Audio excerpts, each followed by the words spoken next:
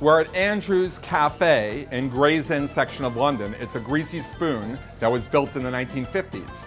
I'm Daniel Young, the Young and Foodish, and for Young and Foodish events, I take over this cafe and turn it into a pop-up restaurant at night.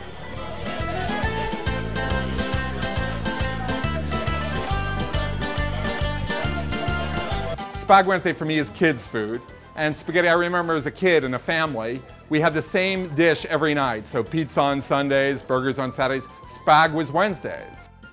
The star of the evening is spaghetti a la botarga. Botarga is the eggs, the fish eggs, or the caviar of mullet.